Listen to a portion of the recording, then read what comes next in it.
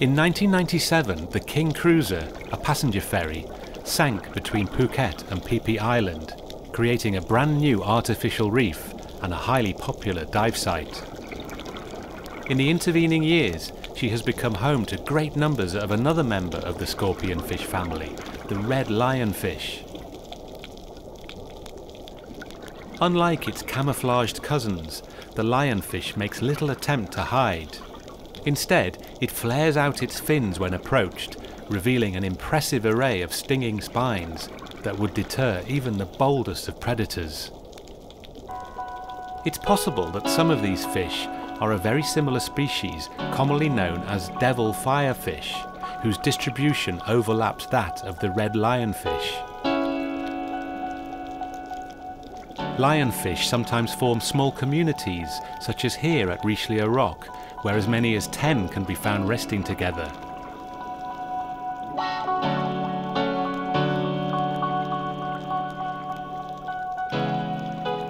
The distinctive pectoral fins of the zebra lionfish are a delight for underwater photographers, but a deterrent to predators.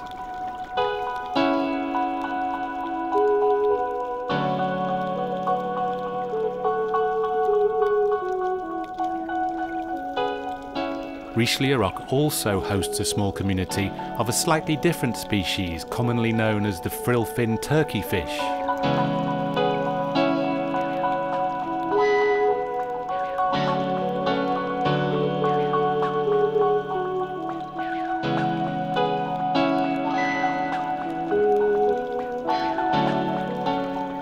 The spotfin lionfish is a more common sight.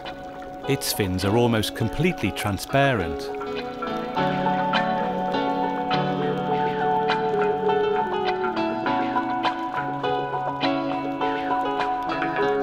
The spines of the crown-of-thorns starfish contain a neuro-toxin intended to cause paralysis.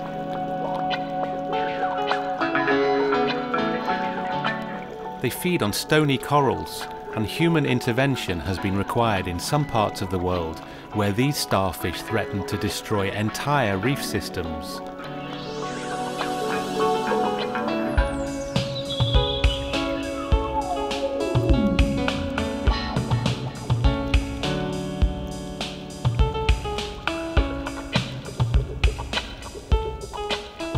The sea urchin spines are not nearly so dangerous to humans, but they are barbed and very fragile, and the ends of the spines are designed to break off and remain in the flesh of any attacker.